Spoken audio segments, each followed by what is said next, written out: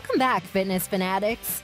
Our topic today is all about carb restriction and why it isn't as great as it sounds. You might lose weight faster on a diet which highly restricts carbs and calories, but long-term, this can be very bad for your body and your training progression.